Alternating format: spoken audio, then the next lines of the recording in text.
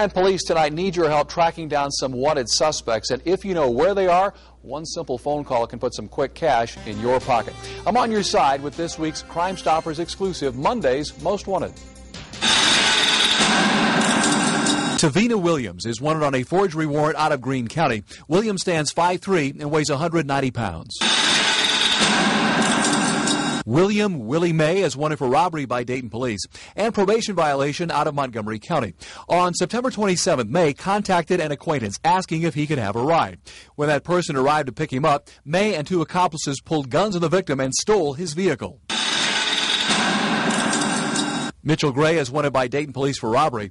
On September 28th, Gray and two others robbed a victim who was walking from a store at Gettysburg and St. John's. They threw the victim to the ground and threatened to shoot. After taking cash and a cell phone, they fled on foot. Finally, Antonio Miller is wanted for possession of drugs. Detectives from the Dayton Police Narcotics Bureau found Miller to be in possession of narcotics while investigating a drug complaint on Rosedale. Miller is 5'9", weighs 190 pounds.